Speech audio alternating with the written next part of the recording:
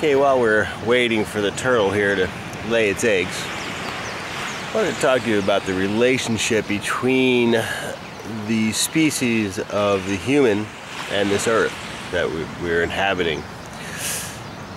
This earth had many different forms of life, some of which have walked and ran around on the earth, and others have swam in the ocean.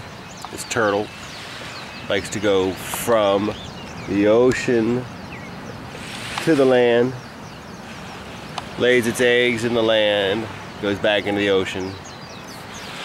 Different kind of relationships. Now, the human, think of the human as a flea, might you? It's a flea inhabiting a dog, such as Sweet.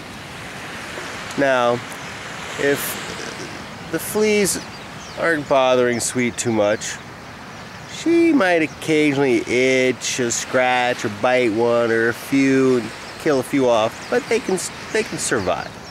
Right, Sweet? Huh, Sweet? What do you think? Sweet, what do you think?